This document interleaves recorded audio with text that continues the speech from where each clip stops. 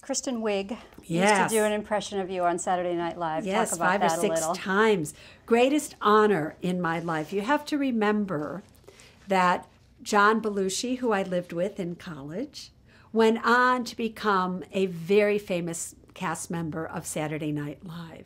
So Saturday Night Live was something that I watched to watch my friend. And it was in my fabric.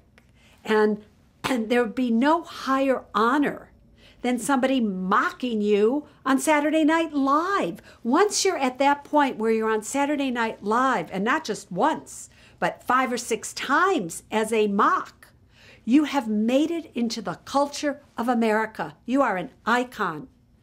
And they don't tell you when you're going to be on Saturday Night Live. And the only inclination that we had is they called the Suze Orman show asking for our music. So it's when are they going to show it? So every weekend now we're watching. And I'm on the West Coast.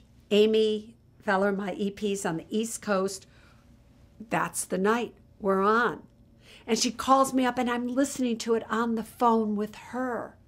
I'm like, oh my God, oh my God. And then obviously I wait to see it myself. And I really thought that would be the last time. The first time would be the last time.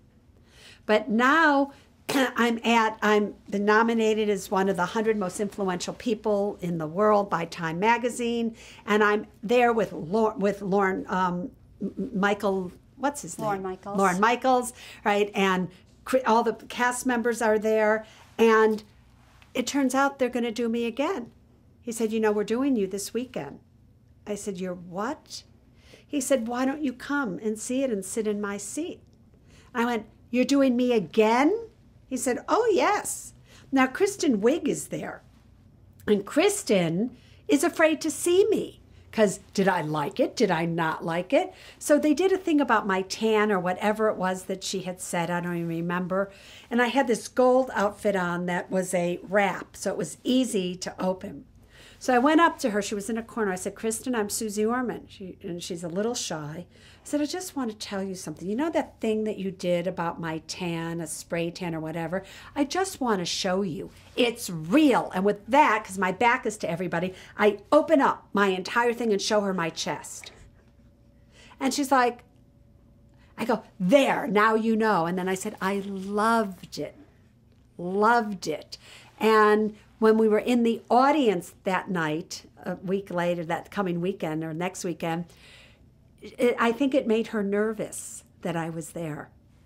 But everybody was watching me watch me. And so it was a little odd, but again, greatest honor of my life.